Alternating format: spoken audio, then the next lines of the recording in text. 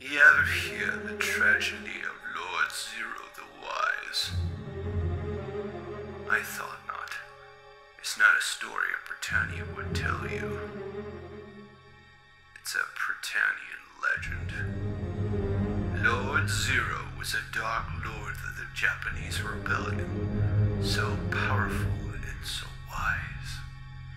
He could use his Geass to influence the minds of his enemies to create death. He had such a knowledge of the Geass, he can even keep the ones he cared about from remembering who he was. He could use mind control on people and those he cared about who loved him? The dark side of the Geass is a pathway to many abilities, some considered to be unnatural. What happened to him?